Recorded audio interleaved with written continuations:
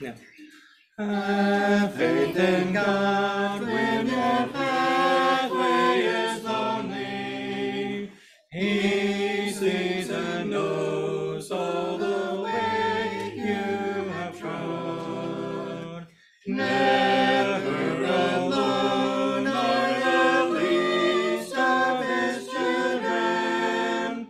Have faith in God. Have faith in God. Have faith in God. He's on his throne. Have faith in God. He watches o'er his own. He cannot fail. He must prevail. Have faith in God. Have faith in God. Have faith in God when your prayers are unanswered. Your earnest plea He will never forget. Wait on the Lord, trust His word and be patient. Have faith in God, He'll answer yet. Have faith in God, He's on His throne. Have faith in God, He watches o'er His own. He cannot fail. He must prevail. Have faith in God. Have faith in God. Have faith in God in your pain and your sorrow. His heart is touched with your grief and despair. Cast all your cares and your burdens upon Him, and leave them there. Oh, leave them there. Have faith in God. He's on His throne. Have faith in God. He watches o'er His own. He cannot fail. He must prevail. Have faith in God. Have faith in God. Have faith in God, though all else fail about you. Have faith in God, He provides for His own. He cannot fail, though all kingdoms shall perish. Heroes He reigns upon His throne. Have faith in God. He's on His throne. Have faith in God. He watches o'er His own. He cannot fail. He must prevail. Have faith in God. Have faith in God. Next on our list is number 220 in the 11th edition and 213 in the 12th. 220, and 213.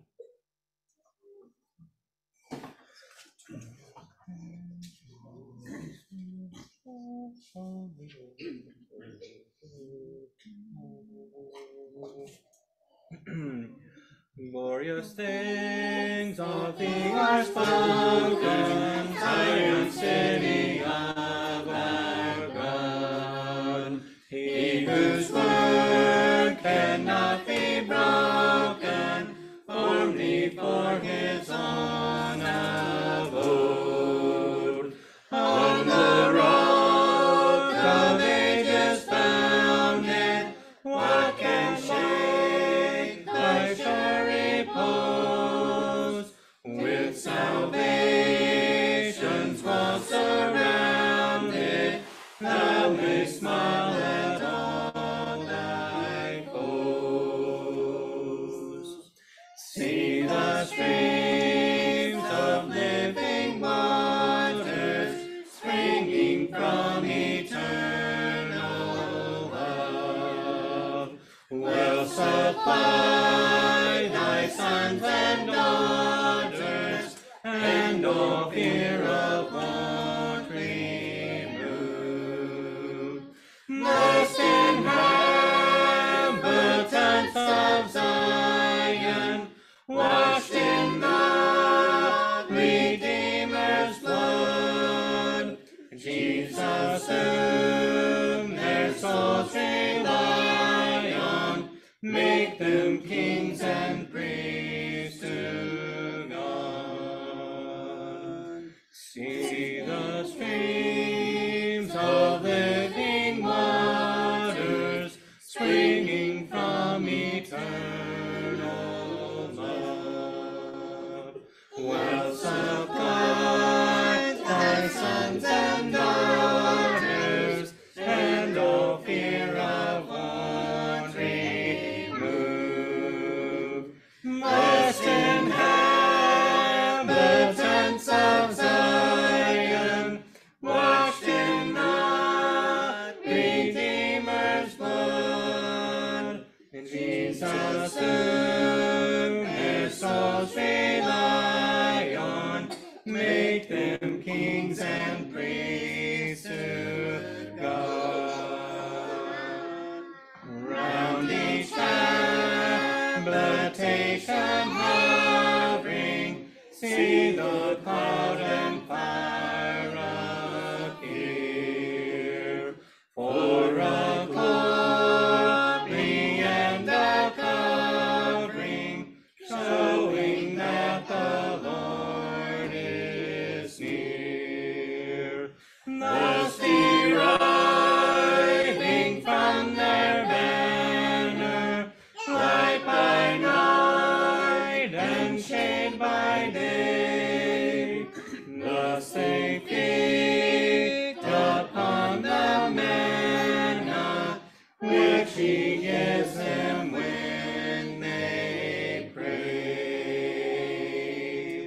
Savior, if of Zion city, I through grace a member am, let the world deride or pity, I will glory in thy name.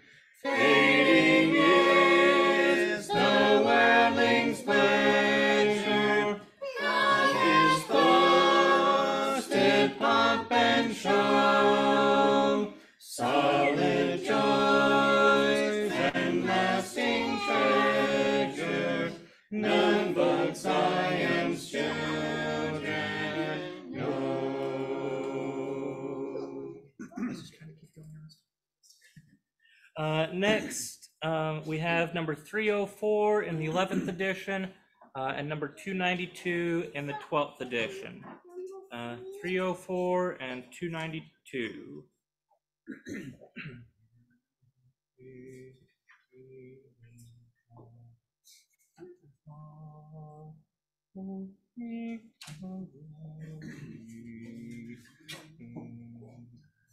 Am I a soul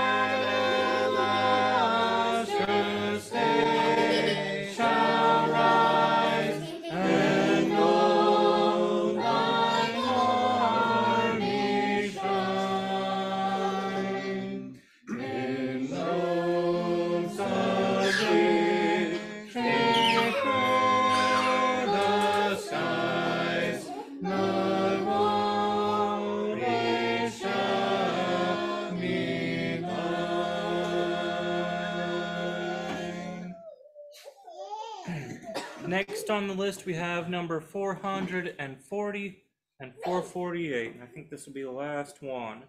440 in the 11th edition and 448 in the 12th.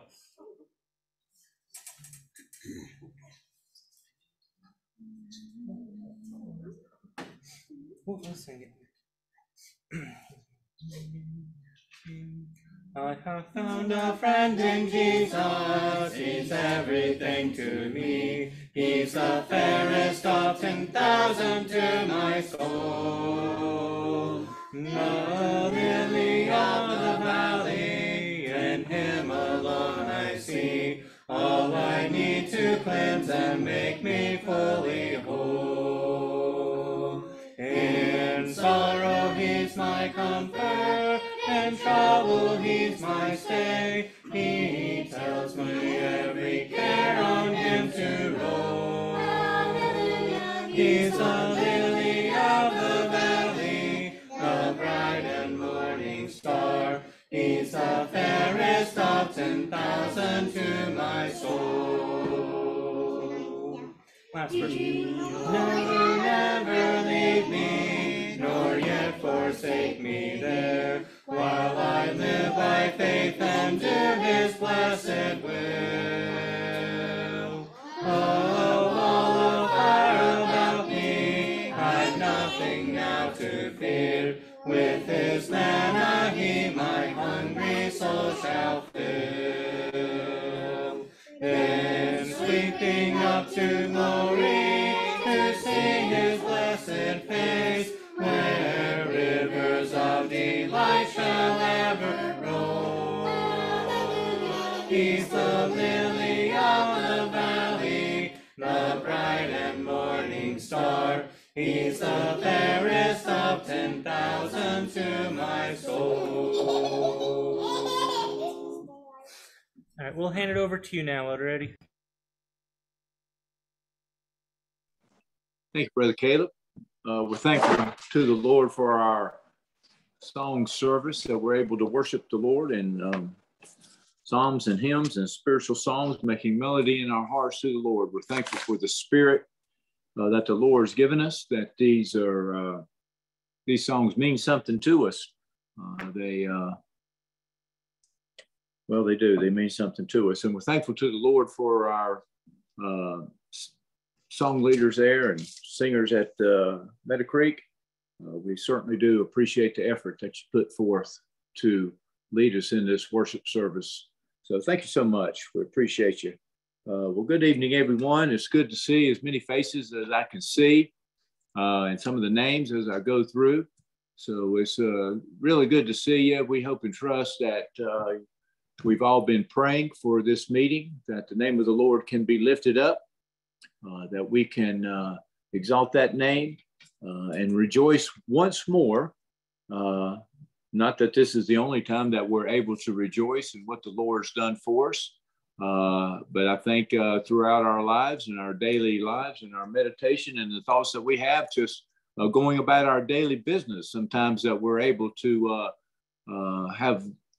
be pricked in the spirit, so to speak, and that we're able to rejoice and feel close to God in that sense. But certainly as the Lord has set up his kingdom, he set apart a special place for the assembly of the saints together, to where not only they are being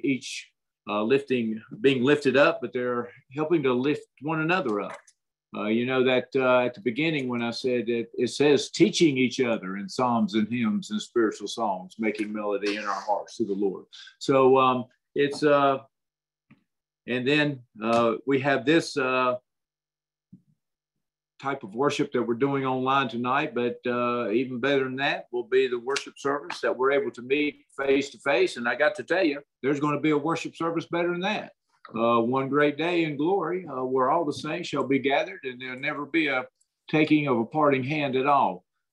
So I'm thankful for the opportunity that we have this evening.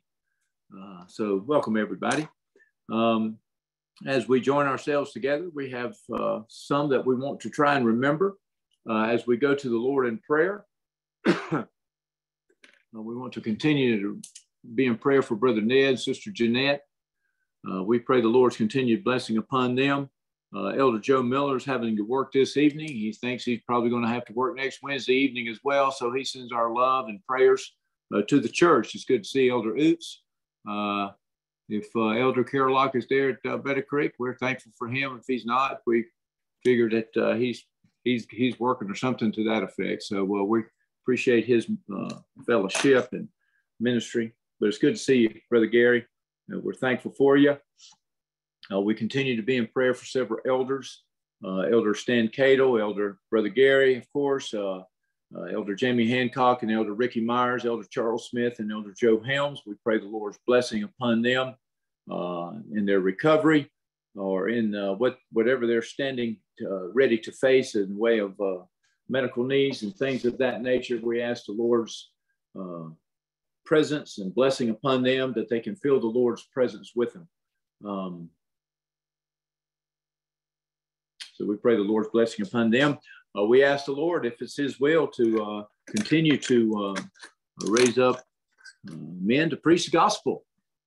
We just pray that, I hope that's in the hearts and minds of the Lord's people. And we were talking about this last Sunday, and I got to tell you, I forget to pray about that sometimes. It's a shame on me, but we hope and trust that the Lord would be long-suffering with us, and by his power and command. Now, man can't call up preachers. Women can't call up preachers. Preachers can't call up preachers.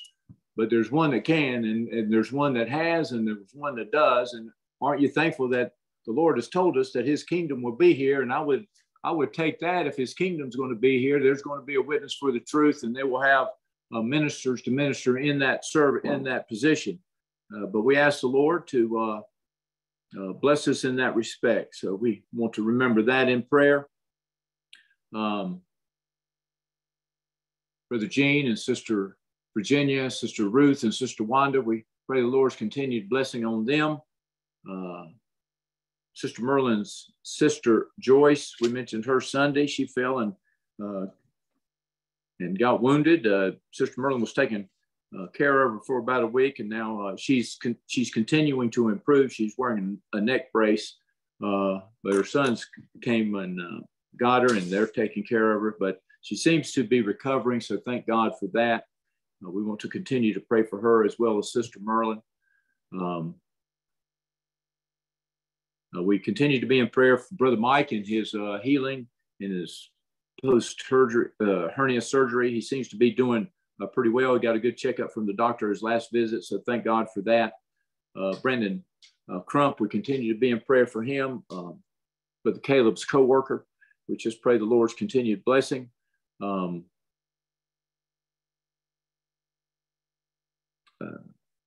Sister Anita and Brother Curtis's grandson Chase in Japan, serving in the military. We pray the Lord's blessing upon him. We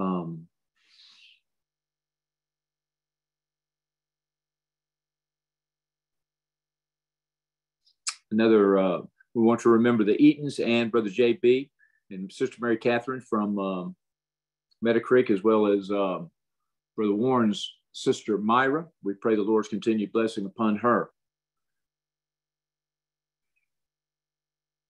Brother Gary, do you have anybody you'd like to mention, or does anyone else have someone that you may be thinking I have forgotten that would like to remind?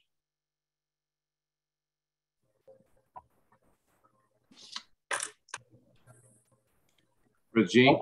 Brother Eddie, I was told that Elder Joe Helms contracted COVID last week, and they've been treating him for it, but one day this week his oxygen level fell down to 70, so they carried him to the hospital. Last time I heard, they had his oxygen level back up, but let's continue to keep him in our prayers. Okay, thank you. Brother Gene, we want to remember again, Elder Joe Helms having COVID, his oxygen level got down. That's severe. So we pray the Lord's blessing that. Brother Caleb? I'm hearing that he had a small heart attack. Okay. Light heart attack was the cause of that. We also want to continue to pray for Jonathan Sharp. Matthew said he got to go visit him yesterday, and the treatments are being a little rough on him, so I want to pray for him and that family. And also, we want Sister Wanda will be taking a trip out to Arkansas for a couple weeks. We want to pray for her during that trip. Thank you, Brother Caleb. So we continue to be in prayer for Brother Jonathan Sharp, Brother Matthew. I'm sure that he was very happy to see his good friend Matthew visit with him. And we want to remember Sister Wanda in that respect again as she's traveling out to Arkansas, and Brother Elder Joe Helms. Anyone else? Okay. No one else being mentioned. Of course, we continue to be in prayer for our country, our country's leaders. We're thankful for our military. Pray the Lord's blessing upon them, as well as our first responders. We're thankful for the kingdom of God. We pray the Lord would be merciful to us here in this part of the country, that he would continue to stir us up, that we would feel his spirit. We would feel life as we come to worship, that we would be thankful to what God has done for us. God has done so much for us. Whatever we have stood in need of, God has not. He didn't just offer, but he provided, and he made that sacrifice to God, his Father, and that sacrifice was accepted by the Father, and in accepting that, we are accepted in the Father. I was wanting to read this at the beginning, but it says, 1 Peter chapter 1, verse 13, it says, "Wherefore gird up your loins of your mind, be sober, and hope to the end," and that means in my center column, hope perfectly to the end for the grace that is brought unto you at the revelation of Jesus Christ. So I hope and trust that we're strengthened this evening to grow in the grace and the knowledge of our Lord and Savior Jesus Christ, and that the Spirit which has take control of our thoughts this evening. So, anyway, Brother Caleb and those at Meadow Creek, what number do you have for us? I'll open with prayer, and we're going to ask Elder Oots if he would to preach for us this evening. We've been praying for him, and we'll continue to pray. Brother Caleb? Elder Eddie, we're going to sing number 480 in the 11th edition and number 62 in the 12th edition. 480 and 62.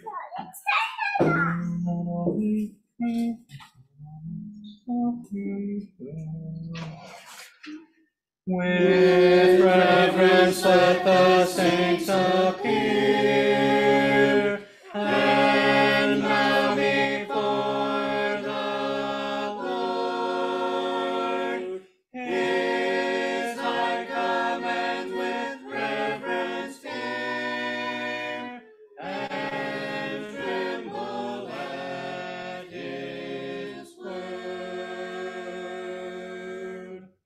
How terrible thy glories be, how bright thine armies shine.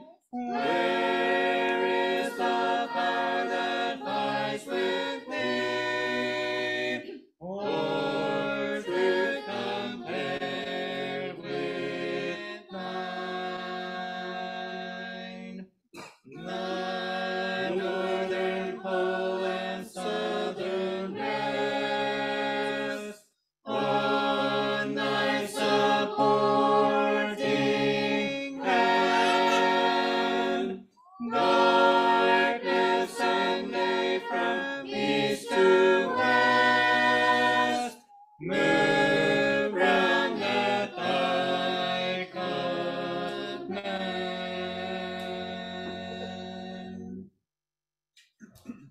Thank you once again. Pray with me, if you would, please. Our most kind and gracious Heavenly Father, once again, dear Lord, we bow our heads to Thee. We hope and trust with a thankful heart, Lord. We're thankful for all that Thou hast done for us, all the days of our lives. We're thankful, Lord, for the many natural blessings that Thou hast blessed us with in this life, with fellowship of the portion of thy saints, making the kingdom known unto us, being part of the kingdom, Lord, that thou hast set up here in this world. Lord, we're thankful. We are thankful, Lord, for our natural families that thou hast blessed us with, the jobs that thou hast blessed us with. Lord, we have all that to be thankful for, but as we worship here this evening, Lord, and our heads are bowed, we're thankful. We hope and trust, above all these things, that we're thankful for the spiritual blessings that we have in high places in Christ Jesus our Lord. But we're thankful, Lord, that whatever may come in this world, that we have a home in glory waiting for us. We hope and trust, Lord, that we would be strengthened by that hope all the remaining days of our lives, knowing that nothing can interfere with what God has done for us. And we have the promise of his coming, that he would resurrect these bodies or change them if we still yet breathe while his return is coming at us. Lord, these things we're thankful. We're thankful for thy grace. We're thankful for thy mercy. We're thankful, Lord, for each one that is joined with us here this evening. We're thankful, Lord, for all the prayers that have been offered up on behalf of this service, that we can be stirred up in spiritual things. We pray, Lord, a special blessing on those that have been called out. Little Jonathan Sharp, Lord, we ask a double portion of thy mercies be upon him and his family as he suffers and goes through his sickness and disease and his treatments. We'd ask, Lord, that thou would comfort him, and all things administered to him would have the desired effects, and that thy will would be done, and thou would lift him up according to thy power and might. We ask, Lord, a special blessing on all the others that have been mentioned here. We pray, Lord, for Brother Gary as now he comes before us. We pray, Lord, that thou would stir him up in the spirit, that he would feel the liberty of his calling, that he would, although that there is a fear and trembling to stand before the Lord's people, he would feel at ease, knowing that he is standing upon the watch walls of Zion and the power and the Spirit of God, and that he would lift him and lead him and direct him as he would come forth this evening, bringing a message that is needed by the people here that are hungering and thirsting after righteousness. Once again, Lord, we're thankful for all that thou hast done for us. Continue to bless this country, and continue, Lord, we pray that thou would bless this service. All these things we pray in the name of Jesus Christ. Amen.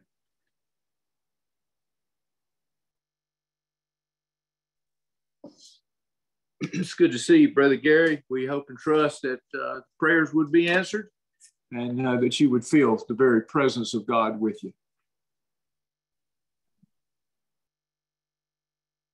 I do appreciate that sweet prayer, Brother Eddie, and the opportunity of once again gathering here tonight. Enjoyed the song service and just the fellowship of seeing the different ones come online, and the love that we have for one another, we know would not exist if it were not for the love that the Lord first had for us. We love him because he first loved us, and we know that we pass from death unto life because we love the brethren, that wonderful gift of the love that comes from Almighty God. We can't appreciate that enough of what the Lord has allowed us to have. Makes this world, even though we're strangers here in this world, it gives us a little home here below, to be able to gather with God's people and feel that they are praying for us, and we're praying for one another and looking to the great God of heaven to just supply what we need tonight, just as Brother Eddie has mentioned in his prayer. We brought to our attention tonight so many that need the Lord's blessings, and we get overwhelmed with our list here at home, and I know y'all feel the same way, and I'm thankful to know that our God who is in heaven knows every need before we ask and is able to supply those things, and that gives us a great comfort as well. Y'all know that, but I want to remind you again of that truth so that we won't forget that when we're praying to a God who has all power, who knows what we need before we ask, and is able to do, as the Bible says, exceedingly abundantly above all that we could ask or think. I appreciate your prayers for me already tonight, and what you pray down through the years now, and your petitions on my behalf. I've certainly felt them, and thank the Lord for the deliverance that I felt in a physical way. I ask you to continue to pray for me, and especially tonight as I stand before you, as Brother Eddie also mentioned, we stand upon the watch walls of Zion, and we look to the good Lord and just pray that he would bless us with liberty to speak to you, the Lord's people. If you have your Bibles tonight, I'd like to read to you a passage that's been on my mind. It's found in the 7th chapter of the Gospel of Luke. I'd like to begin reading at verse 36. Probably will read down to the end of this chapter. This is Luke chapter 7, beginning at verse 36. We'll read down through verse 50. And one of the Pharisees desired him that he would eat with him. And he went into the Pharisee's house and sat down to meat. And behold, a woman in the city, which was a sinner, when she knew that Jesus sat at meat in the Pharisee's house, brought an alabaster box of ointment, and stood at his feet behind him, weeping, began to wash his feet with tears, and did wipe them with the hairs of her head, and kissed his feet, and anointed them with the ointment. Now when the Pharisees which had bidden him saw it, he spake within himself, saying, This man, if he were a prophet, would have known who and what manner of woman this is that toucheth him, for she is a sinner. And Jesus answering said unto him, Simon, I have somewhat to say unto thee. And he saith, Master, say on. There was a certain creditor which had 2 debtors. The one owed 500 pence, and the other 50. And when they had nothing to pay, he frankly forgave them both. Tell me, therefore, which of them will love him most? Simon answered and said, I suppose that he to whom he forgave most. He said unto him, Thou hast rightly judged. And he turned to the woman and said unto Simon, Seest thou this woman? I entered into thine house, thou gavest me no water for my feet, but she hath washed my feet with tears, and wiped them with the hairs of her head. Thou gavest me no kiss, but this woman, since the time I came in, hath not ceased to kiss my feet. My head with oil thou didst not anoint, but this woman hath anointed my feet with ointment. Wherefore I say unto thee, her sins, which are many, are forgiven, for she loved much. But to whom little is forgiven, the same loveth little. And he said unto her, Thy sins are forgiven. They that sat at meat with him began to say within themselves, Who is this that forgiveth sins also? And he said to the woman, Thy faith has saved thee. Go in peace. Had some wonderful thoughts today concerning this passage of Scripture. I just ask for your prayers that the Lord might bless us to share a portion of them, that the Lord would bless us to feed on what's being taught here by our Lord and Savior Jesus Christ, a wonderful, glorious lesson that's been given in the Word of God. One of the Pharisees desired him that he would eat with him. Think of that invitation coming from the Pharisee, and we might speculate about the motives that the Pharisee might have had, whether it was to try to trick him up, which was often the motive, or whether he was one that saw something in Jesus, like some other Pharisees had been blessed to be able to see, or exactly what the motive is. We really can't tell because it's not laid out for us here clearly in the Word of God. And sometimes when we start speculating about things the Bible doesn't really teach, we can get ourselves into a lot of trouble. I know that's been the case for me on many occasions. I want to think, though, tonight about what a wonderful blessing it was in that day and age and in that time to have had the ability to sit down at a dinner, at a supper, with the one who was sent into this world as the King of Kings and the Lord of Lords, who was verily a prophet, a priest, a king, who was more than all that, who was the very Son of God, God made manifest in the flesh, the living Word, who was with God in the beginning, who came in a body of flesh to save his people from their sins. What a glorious time it would have been to be able to sit at meat with the Son of God. And here this Pharisee, rather than treating this wonderful guest with the honor and the praise and the glory that he deserved, didn't even do some of the very simple things that was customary to be done. Jesus points that out to him. And Jesus, though knowing exactly what was going to take place, and though we might speculate about his motives, we do know this: the Lord knew all about it. He knew his motives. He knew his heart. There wasn't anything here hidden from our Lord, because this was the Messiah. This was the anointed one. This was the one promised of God, who was able and is able today and tonight to discern our thoughts afar off. There is nothing hidden from him. The eyes of the Lord are in every place, beholding the good and the evil, and he knows everything that's going on, even in this meeting tonight, and he also knew about this occasion. We read from verse 49 that there were some others that sat at meat with him, that once everything had taken place and Jesus had said, "Thy sins are forgiven," they bring up a question: who is this that forgiveth sins also? So there were some others that had been invited to this meeting. No doubt the way it looks, it seems as if this Pharisee wanted his friends to see Jesus, whether it was a curiosity or whether it was to see and find some fault with him, or whatever it might have been. He was more, no doubt, concerned about his friends, concerned about those others that had gathered there, and he certainly wouldn't have opened his doors to this little woman who came in as a really uninvited guest as far as the homeowner was concerned. It says, and one of the Pharisees desired him that he would eat with him, and he went into the Pharisee's house, and he sat down to meat. Actually, what he did was recline there at the table. He sat down at the table, and in the position that was customary that day, he leaned upon the table with his feet up behind him, and there he was there in that position.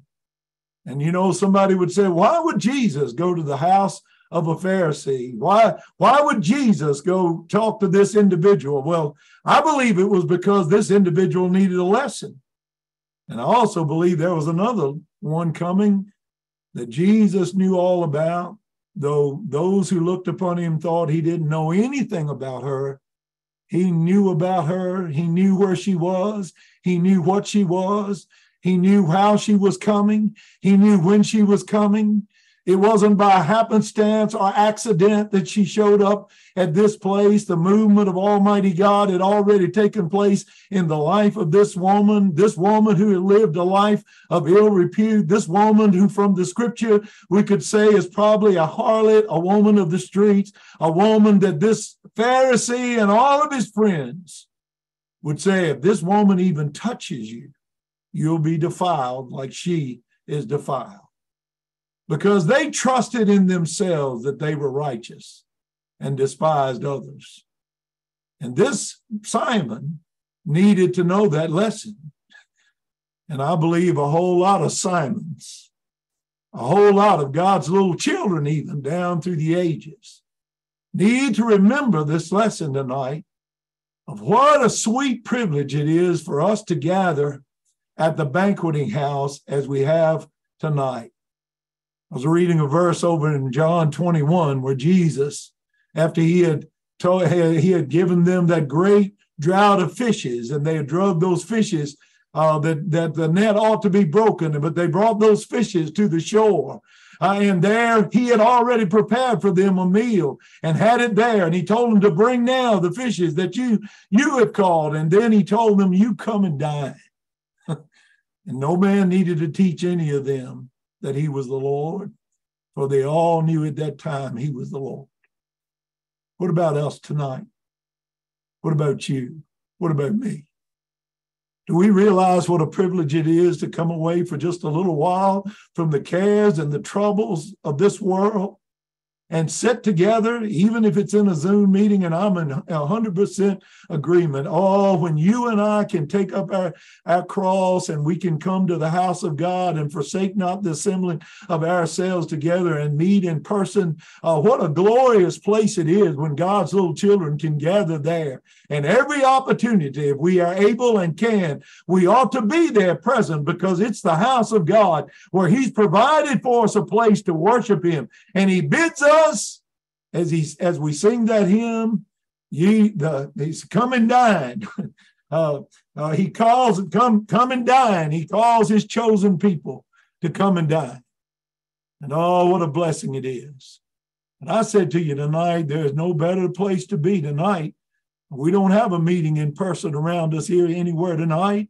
And I don't know of any other place that I could be that's any more important or any more valuable or any more meaningful to me. And I don't believe there's any more valuable or meaningful to you than to be able to gather here tonight as we have.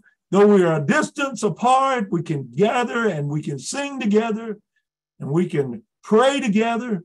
And we can hear from the word of God together and listen. We are in a banqueting house, and though we may not see him as we should in all tonight, the most important guest that we could have is present. And that is something we ought to be begging every time we come. Here we see the words, this Pharisee desired him that he would eat with him, and he went into the Pharisee's house and he sat down to meat. And while he was there, unknown to the Pharisee that this woman was coming, probably if he'd have known she was coming, he would have closed the door, or shut the door, or tried to hinder her in some way. But here Jesus, knowing exactly where she was coming, and here she takes the position of a servant. She didn't come feeling like she was here to help the Lord or do something for the Lord or be of benefit to him. She came because need drew her. She came unto him because her heavenly Father drew her, and she came to him in order to offer up the praise and the adoration and the thanksgiving for all that he had done for her. I was thinking over in Psalm 51 and that wonderful prayer and everything that Brother David was offering there and asking God to forgive him for the sin that he had committed and all the things that he had done wrong. He says there in verse 17 of that wonderful psalm, verse 17 of Psalm 51, he says, the sacrifices of God are a broken heart, and a broken and a contrite heart, O God, thou wilt not despise. I hope that's good news to you tonight. The Pharisee reading that wouldn't be interested in that because he didn't have, it seems, a broken heart. He felt that he trusted in himself, that he was righteous, and he despised others, and he wasn't concerned about his condition. As a matter of fact, when he saw this little woman and her pitiful condition, rather than feeling a heartache for her or anything like that, he saw her and looked down upon her. He looked upon her and despised others. But oh, we had a Savior. Aren't you glad we've got a Savior that knew she was coming? And there he was in just the right position for this little servant to come. And she stood at his feet behind him. Wonder why she was at his feet behind him, because she didn't feel worthy to come before his face. She didn't come to help Jesus out. She didn't prepare the meal in order that he might be able to eat. Yeah, she didn't feel like Jesus needed her help. She felt like, I need his help. That's what I love about an old Baptist meeting. We don't gather here tonight thinking, and I hope and pray we never do, and I hope and pray and trust we don't. And it's a warning to us tonight, not to come thinking as that Laodicean church did over in the book of Revelation in chapter 3. They were rich and increased with goods and in need of nothing. And Jesus told them, you have forgotten that you were poor and miserable and blind and naked. Because you were in that miserable condition, if you'd have asked of me, I would have given you gold tried in the fire, or I'd have given you white raiment that would have covered your nakedness, or I'd have given you eye salve for your eyes that you might be able to see. Tonight, we don't come out here or meet in this capacity to help the Lord, because we need his help, don't we? I'll tell you what, if he doesn't help me, I don't have any help. If we came on here tonight and it was just me and you, we wouldn't be able to help one another.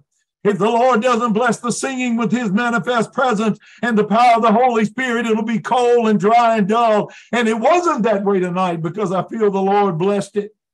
If the Lord doesn't make intercession for us in our prayers, the prayers that are offered wouldn't go above our head, and it wouldn't even come out of our heart because we don't know how to pray as we ought. The Spirit has to make intercession for us with heart groanings. Thanks be to God. When we offered prayer tonight, I believe it was heard in heaven because there was a God who loved us enough to forgive us. And he said his darling son is set down on the right hand of the Father, making intercession for us tonight so that we might be heard. Then the preaching of the gospel would be completely in vain unless the Lord gives the minister the ability and the power and the ability to preach the gospel, and then give the hearer that's listening the ability to hear it and apply it to your heart. It'll be of no benefit. And this little woman knew, I need him. Simon felt like he needed me in a sense because I've invited him here to eat. Now, I didn't do the ordinary things. He says over in verse 44, he says, I entered into thy house and thou gavest me no water for my feet.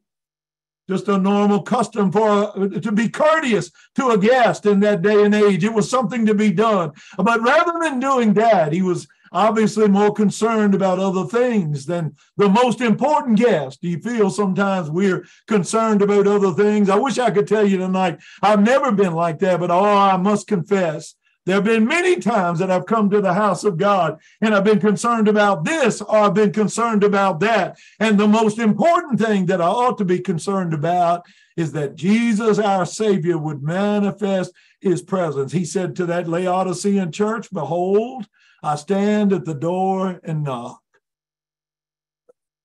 Now, he's not talking to the heart's door of a dead alien sinner.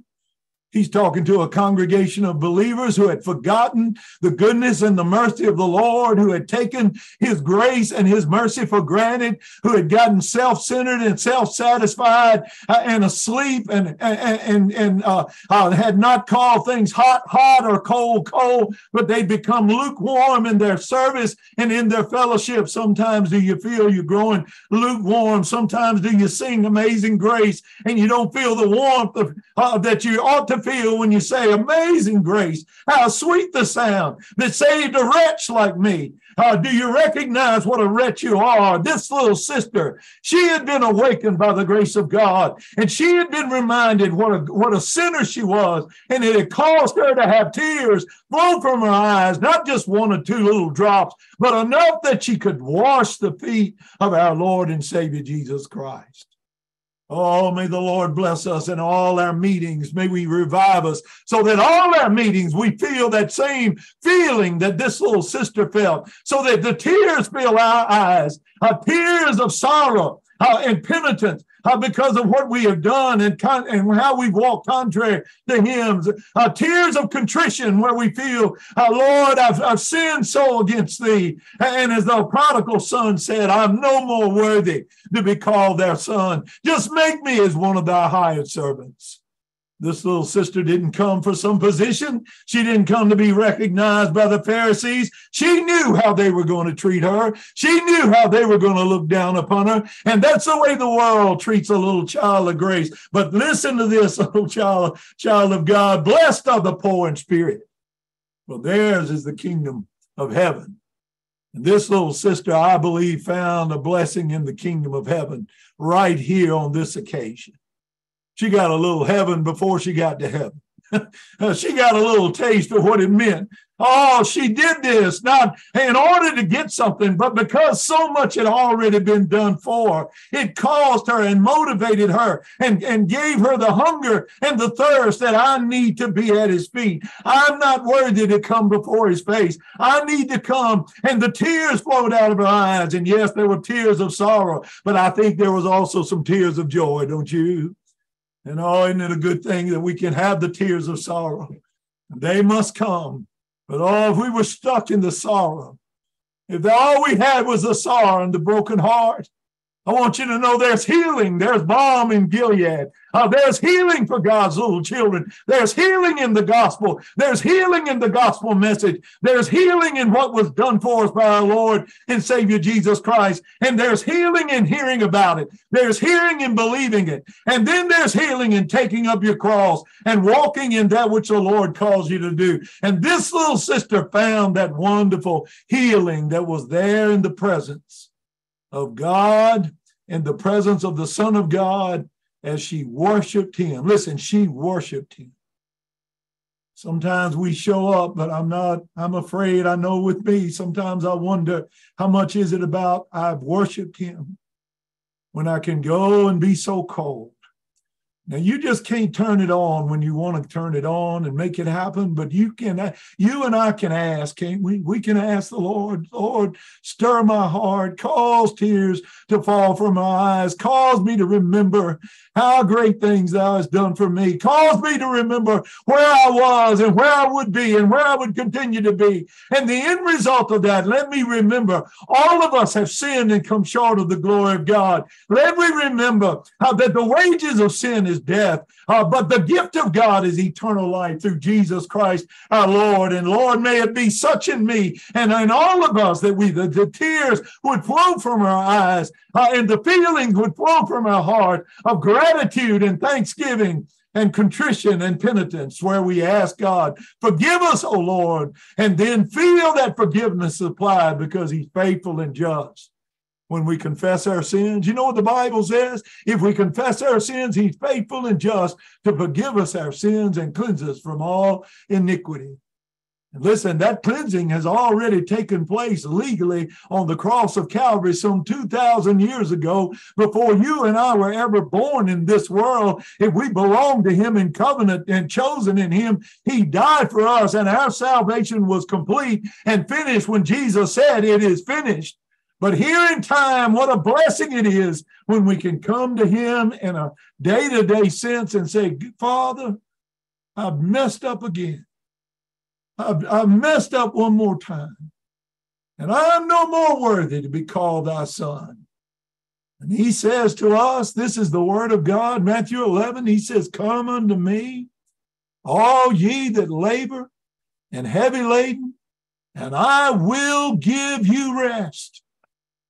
And to take my yoke upon you and learn of me, for I am meek and lowly in heart, and ye shall find rest unto your souls. Do you believe this little sister found some rest on this occasion? Oh, I do. And I'll tell you, I believe the old Simon, who was resting in his own self-righteousness, got some stirring up. The Lord showed him love and compassion by chastening him and correcting him. And I'm thankful tonight that he's left this on record, not just for them in that day and time, but it's also here for our learning, so that we might remember tonight where we ought to be, who we are, what we would be without him. And then by grace, what we are with him. You are a royal priesthood, a holy nation, a peculiar people, a chosen generation. And we're here to bring forth the praises of him who had called us out of nature's darkness into his marvelous light. She stood at his feet behind him, and she began to wash his feet with tears. Can you see what an abundance of tears must have flowed out? Simon, looking upon that, you would have thought, at a common courtesy, would have said, here's a pan of water, wash his feet. Didn't do that, because he just looked at her and, I don't want to touch that woman. And even in his own thoughts, with his arrogance and his ignorance, he thought, if he knew who this woman was, he wouldn't let her touch him. If he was really a prophet, he would know who she was. And yet what he thought he knew, he didn't have a clue, because this man knew this woman before the foundation of the world. He foreknew her. He loved her. And I believe he loved Simon enough to call him out and say, Simon, I've got something to say to you. She stood at his feet behind him, weeping, and began to wash his feet with tears. And she did wipe them with the hairs of her head. No one offered a towel. It would have been customary at that time for the house to have all of those things. No one gave any of that, but this little woman wouldn't have taken it anyway. She used what the Lord had given her. She used the very best she had. Her tears of sorrow and her tears of joy washed the feet of her master. And there she wiped his feet with the hairs of her head, what the Lord had given her as an ornament for her beauty, an ornament really for her glory. And as she took that and used it to wipe the feet of our Lord. You know what it was about? It was about, I'm going to honor him. Isn't that where we should be tonight? When we sing hymns, what should it be about? It should be, I want to honor him. When we offer prayer, what should it be about? I want to please him. Lord, may the words of my mouth and the meditation of my heart be acceptable in thy sight. Oh Lord, my strength and my redeemer. I want to give him the glory and the honor and the praise. She then took that box, that ointment, that was of some, well, I don't know how much value, but we know in one place in the scripture it was a valuable ointment, probably the same here. But she took that. We don't know how she gathered that or how she had that or what it was. But I'm telling you, this woman wasn't the same woman that the Pharisee knew as the woman in the city, which was a sinner. Yes, she was the same person, but she was a different person, because if any man be in Christ, 2 Corinthians chapter 5 says, therefore, if any man be in Christ, listen, he's a new creature. If any man be in Christ, he's a new creature. All things are passed away, and behold, all things have become new. Don't you think that's why some of the tears flowed from her eyes? Don't you think that's why she did what she did and what she was all about? We don't have to think, because he tells us what it was all about. But oh, isn't it good to think about that tonight and meditate upon it? Shouldn't it cause us to be so thankful that he would do what he did for her, he did for you, and he did for me, if indeed we are his children. And she took that and broke it and anointed them, anointed his feet with the ointment. And when the Pharisee which had bidden him saw it, he spake within himself. Notice how he acted. He didn't even say a word. He didn't speak out loud. He didn't tell Jesus anything.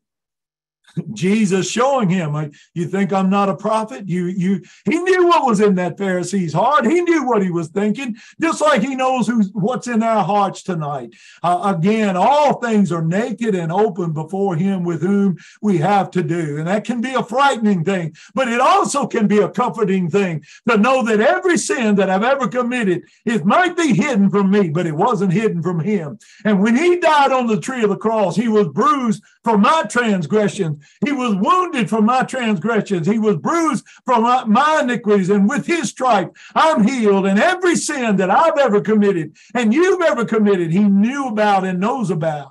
And there wasn't one of them missed.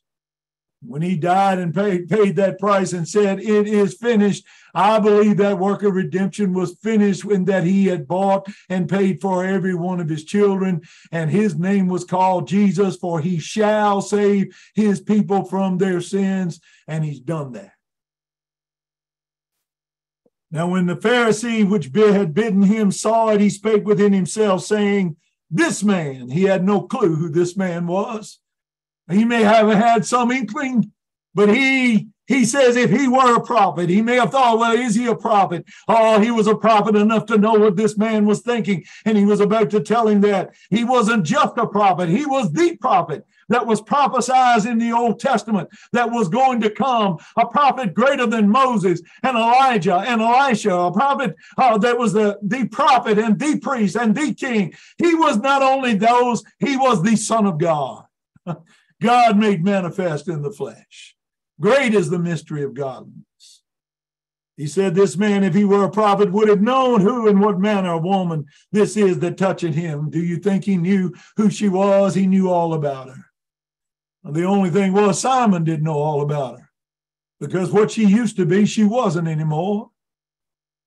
She had Somebody might say, or somebody might try to say she changed her heart. No, she didn't change her heart. That heart she had was deceitful and desperately wicked above all things, and who can know it? She didn't change her mind and turn from her wicked ways to go on another course. No more than an Ethiopian can change the color of his skin, or a leopard his spots. Can a man who doeth evil turn and do good on his own? Yeah, and there was a work of grace that took place in her. And I'll tell you, what she had once loved, she now hates, and what she once hated, she now loved, and the evidence is in all what she was doing. And I see the evidence tonight. You're here at a place that I don't even believe you'd be unless the Lord had awakened you by his grace. I don't believe you'd have desired to sing the songs of Zion unless the Lord had awakened you by his grace. I believe I've already said enough about our rottenness and their no good, that if you didn't see that already in your heart, you would have clicked off already and cleared the screen of your name and your picture. But I'm telling you, I believe you understand what she understood. That without the grace of God, there'd be no hope for me. There'd be no hope for you. There'd be no hope for any of us. And if we had to depend on one another, no more than one speck of dirt can help another speck of dirt, we'd have no help. But we don't have help in a speck of dirt. We have a help in a solid rock. And that rock goes all the way down, as an old brother said. It's the Lord Jesus Christ, our rock, our strength, our help, our Savior, our Lord and Lord, our King of Kings, the one who is the author and the finisher of our faith. Here, this little woman had faith because Jesus had given it to her. He was the author of it. Jesus answering said unto him, what manner, if he had known what manner of woman he was, of what manner of woman this is that toucheth him, for she is a sinner. And he spoke the truth when he said she is a sinner. But what he didn't see is that I'm a sinner too. What he didn't come to see is understand the depth of my sin.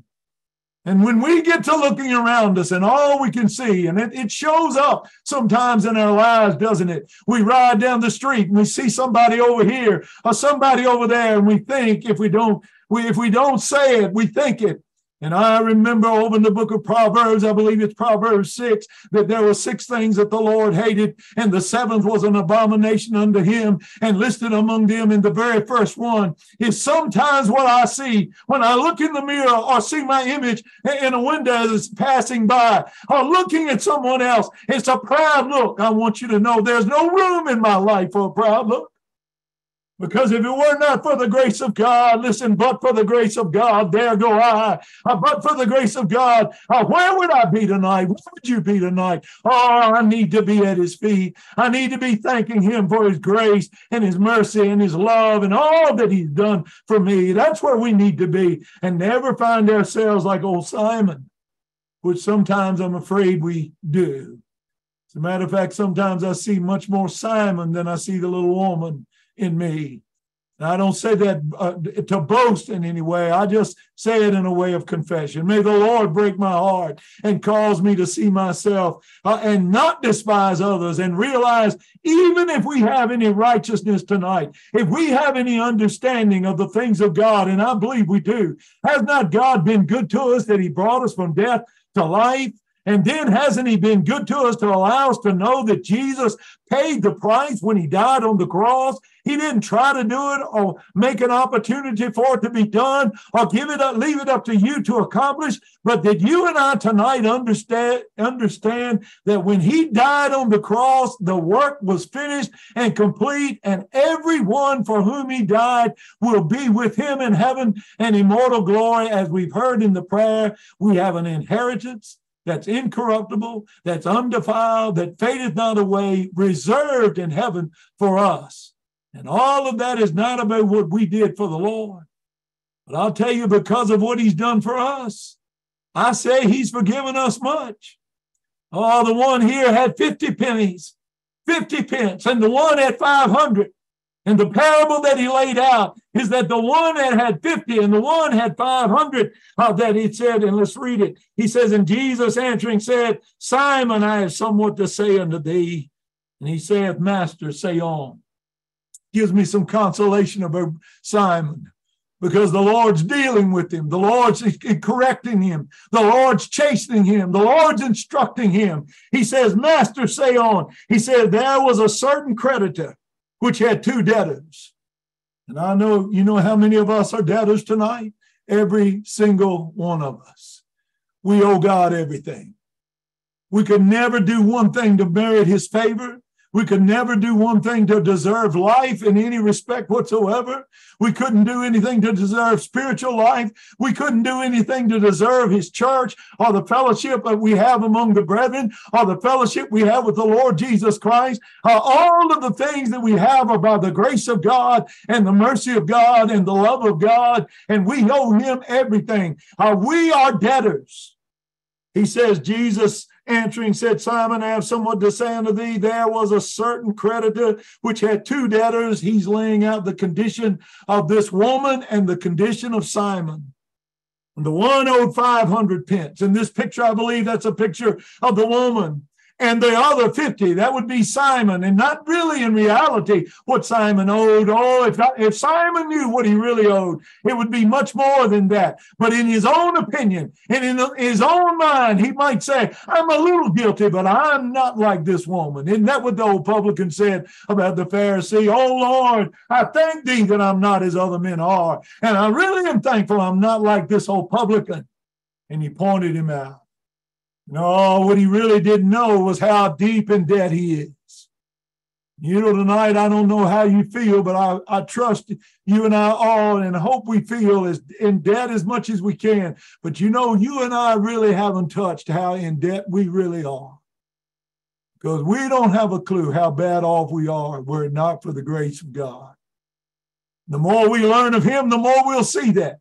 And this lesson tells me the more we see that, the more we'll love him because of it. The more we hear about it and understand about our depravity, the more we'll appreciate and be thankful for what the Lord did for us. And the more likely we're going to be at his feet, washing them with our tears and wiping them with the hairs of our head, figuratively speaking, and that we would be there anointing his feet with ointment and kissing his feet like this dear little sister. That means we'd be at at the feet of our Lord and Savior Jesus Christ, listening to his word and feeding on his word and worshiping him and giving him honor and praise and glory.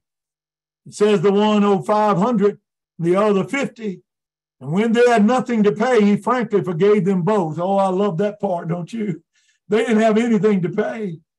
And it really doesn't matter how bad off we are. If you've got a debt and you don't have anything to pay, you're in trouble.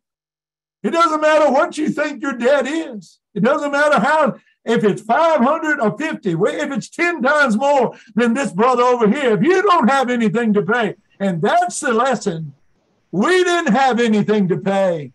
That's why we sing from the heart tonight. Jesus paid it all, and all to him I owe. That's why we're thankful to have a God who had the ability to pay the price. He paid the price. He bore my portion. He gave his life upon the tree. Oh, praise the Lord. He is my Savior. He gave his life for me. They had nothing to pay. He frankly forgave them both.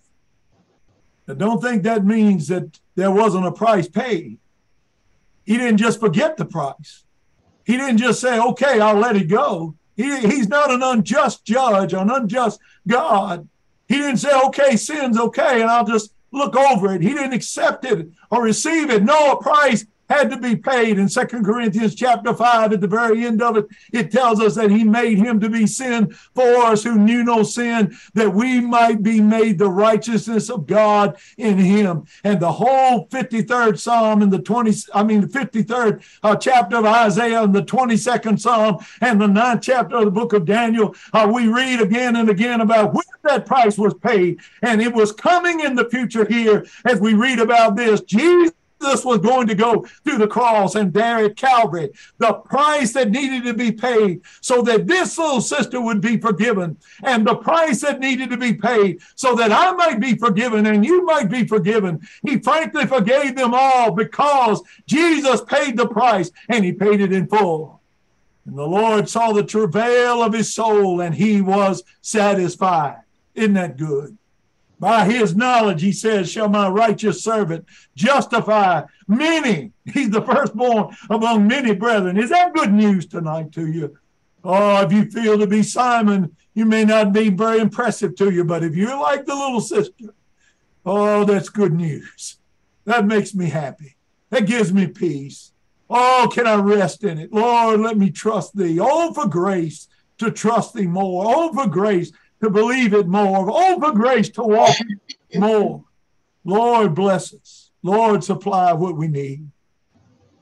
Simon answered and said, I suppose that he to whom he forgave most. Almost like, well, I guess I need to answer this. He's asked me this question. He said, I suppose that he to whom he forgave most. And he said unto him, thou hast rightly judged. And then he took this parable. The parable is a natural truth that teaches a spiritual truth. A parable is a natural picture that the Lord gives that teaches a spiritual picture. And he applies it to this man.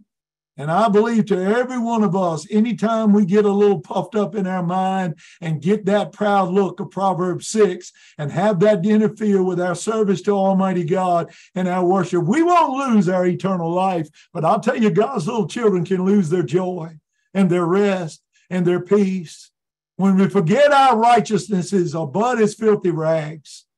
And we think we like the Laodicean church, start feeling a little rich and increased with goods and in need of nothing. And we forget what we ought to be taught by that wonderful letter written to that church. You have forgotten that you are blind and miserable and naked and poor. And if we're going to have anything tonight, we've got to ask him.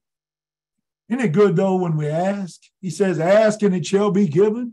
Seek and ye shall find. Knock and it shall be opened unto you. That is, if we ask for a good thing. Do you believe what Jesus has told us to ask for is a good thing to ask for?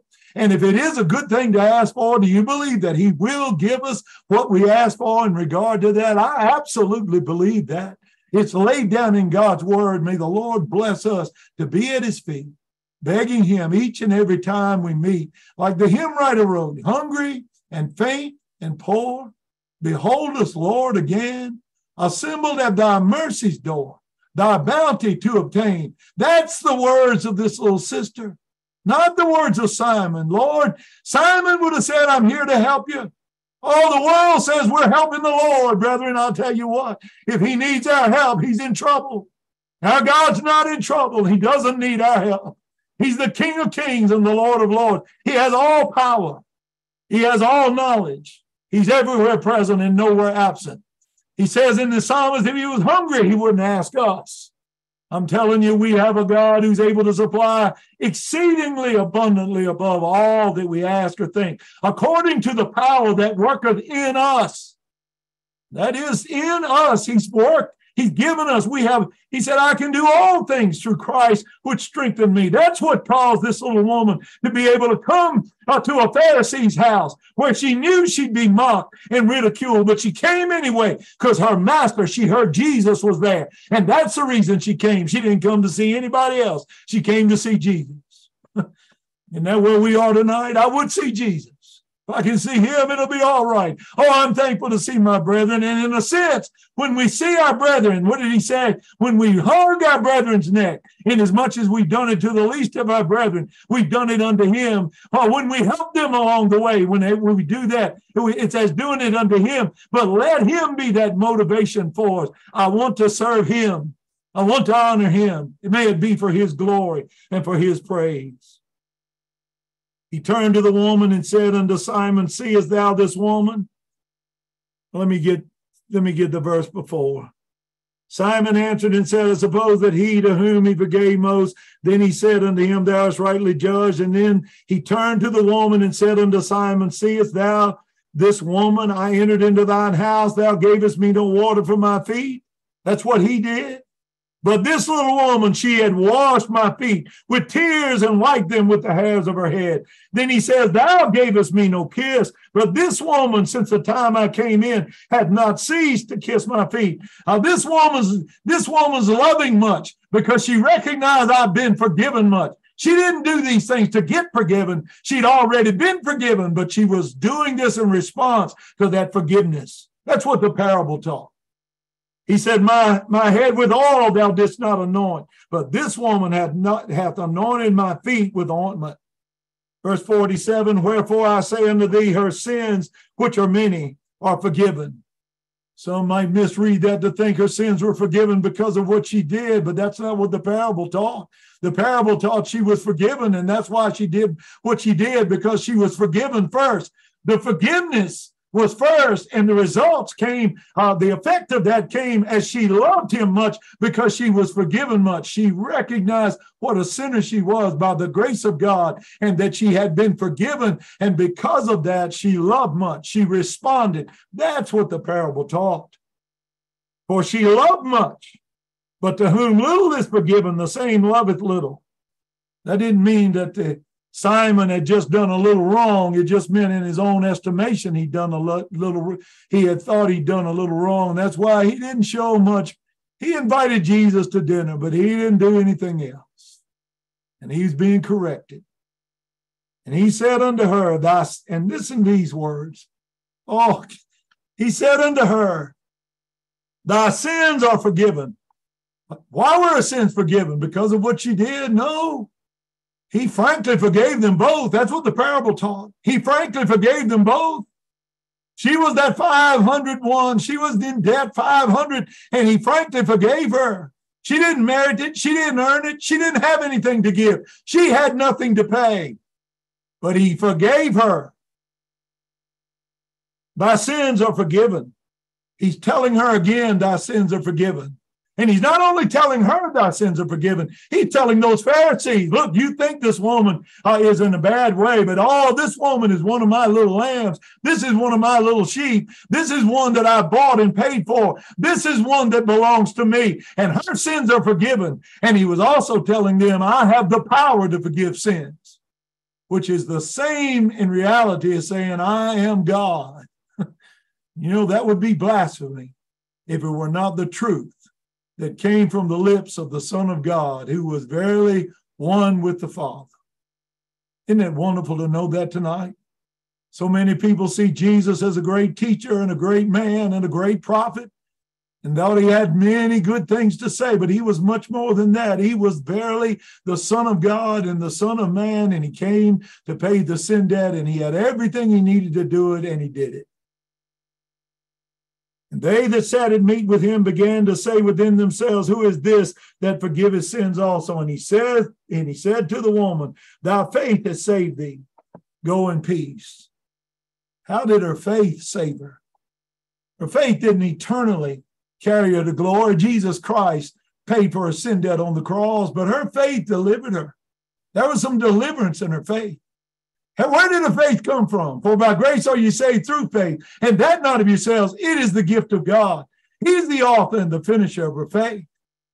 But her faith was given to her as a substance of things hoped for and the evidence of things not seen, that she might see and know and understand what Jesus was going to do for her at Calvary and paying that sin debt, and that she might rest in him as her Savior, as the Messiah, as the anointed one that was taught throughout the Old Testament, who had come and was about to go to the cross in a couple of years. The appointed time of the Father had come. He had come here into this world, and he was working out a perfect obedience. He was doing all that was necessary, and he was going in a short time, he was going to go to the cross and there bear her and the sin debt of all of his chosen people. And because of that, and tonight, can we not go away here tonight in peace, knowing Jesus paid it all, and all to him I owe, and with the hymn writer, just as I am, without one plea, but that thy blood was shed for me, and that thou bidst me come to thee. Therefore I can come. A sinner like she could come. And tonight a sinner like me can come. And I find that rest and that peace. And it's all by his grace. I appreciate your kind attention tonight. You have a mind to pray, remember me, and God bless you. We love you. We love you too, Brother Gary. We're thankful that the Lord's answered our prayers once more. What a wonderful exhibition of faith the sister showed by coming into the Pharisee's house. May God bless us that we could exhibit our faith the same way. We're thankful for that message. We're thankful for the forgiveness of our sins, knowing that our debt has been paid in full. Our debt has been paid in full. Thank God for that. I'd like to have a hymn as a way of closing here. We're thankful once again for what's gone on before.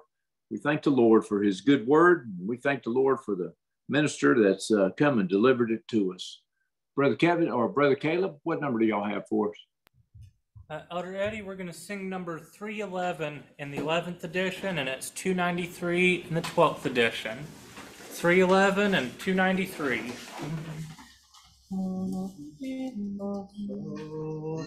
I have found his grace is all complete. He supplied every need. While I sinned and murdered Jesus' feet, I am free, yes, free indeed. It is joy unspeakable and full of glory, full of glory, full of glory. It is joy unspeakable and full of glory. All the heaven has never yet been told. I have found the pleasure I once craved. It is joy and peace within. What a wondrous blessing! I am saved from the awful gulf of sin. It is joy unspeakable and full of glory, full of glory, full of glory. It is joy unspeakable and full of glory. All the half has never yet been told. I have found that hope so bright and clear, living in the realm of grace. Oh, the Savior's presence is so near, I can see his smiling face. It is joy unspeakable and full of glory, full of glory, full of glory. It is joy unspeakable and full of glory. All the half has never yet been told. I have found the joy no tongue can tell, how its waves of glory roll. It is like a great o'erflowing well, springing up within my soul. It is joy unspeakable and full of glory, full of glory, full of glory. It is joy unspeakable and full of glory. All the half has never yet been found.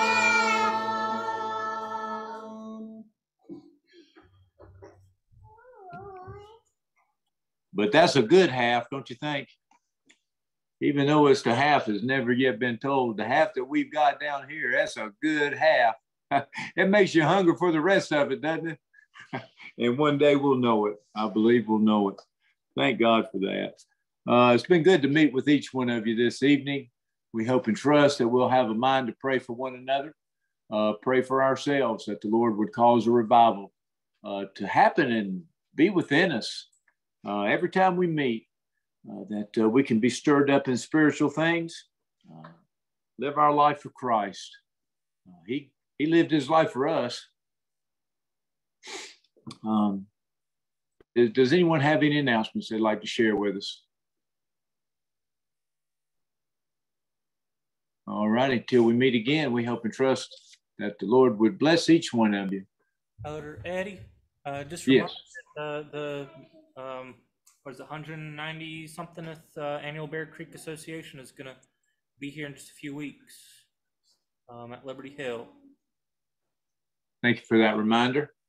Thank you, brother. Be in prayer for the upcoming association. Thank you so much. Third weekend, Thursday night, Friday, and Saturday. Gotcha. Thank you. Brother Eddie, I believe you're going to Virginia this weekend. Is that right? Going down there to be with Elder Dan Parker. Yes, if you would, have a mind to pray for me. Appreciate that very much and all that service. Anything else? All right. We'll ask Brother Steve Bailey if he would to dismiss us with prayers. Good to see you and Sister Mary this evening.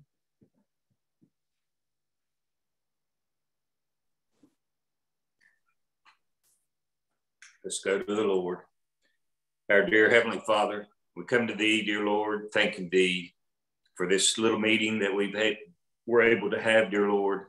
Thank Thee for the message that was so ably brought to us, Lord. And we ask Thee if it would be Thy will to instill it in all of our hearts, Lord. We thank Thee, dear Lord, for our lives. We thank Thee for our family and our nation, Lord. Now, as we come to a close here, dear Lord, this evening, we ask Thee to be with each and every one of us. In Jesus' name we humbly pray. Amen. Amen. Thank you, Brother Steve. Thanks to all of y'all that's joined us. Thank you for all your prayers. Look forward to seeing you very soon. Thank you, Brother Gary. Lord bless you. Blessed us in it. God bless you, Brother Eddie. We love y'all. It's good seeing you, Brother Steve. Appreciate that prayer. Seeing you too, Brother Gary. Good seeing all of you. Thank the Lord for you. Thank you all. Bye, sweet. Enjoyed that. That Miriam. Samuel. Good meeting. Love y'all. Love you all. Good meeting. This is Sister Judy Gray. I've lost my voice, but I can still listen to the wonderful service. And bless Brother Gary. Bless all of y'all, the singers. All. Bless you all. Love you. And looking forward to next Wednesday night. Love y'all and good night. Good night, Sister Judy. Good night. Bye-bye, everybody. Bye-bye. Night, Samuel. Night, Miriam. It's kind of dark. There you go. Hello, Jessica. Hello, Samuel. Say bye, Grandpa. Bye, sweethearts. Hi, Grandpa.